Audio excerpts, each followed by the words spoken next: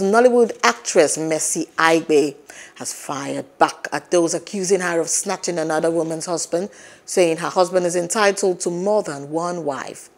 The actress, who stated that her ex-husband Larry Gentry and current husband Kazeem Adeoti were never friends, said her popular Yoruba filmmaker husband is a Muslim and is entitled to more than one wife.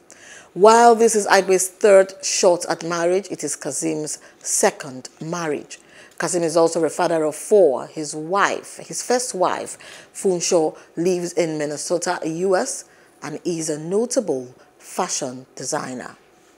Hello, hope you enjoyed the news. Please do subscribe to our YouTube channel and don't forget to hit the notification button so you get notified about fresh news updates.